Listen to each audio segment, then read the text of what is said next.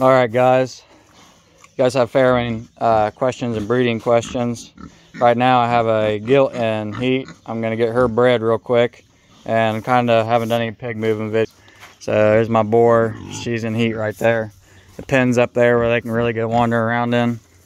I don't want the breeding to happen in this run right here. But as you can tell, she's locked up.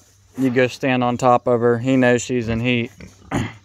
It's just a way of checking almost. I know for a fact she's in heat. I'm not gonna film the whole breeding process going down, but that's the whole point of having one of these runs right here, is just to get the pigs, get them around. It goes back up there. It's really easy to manage doing it this way.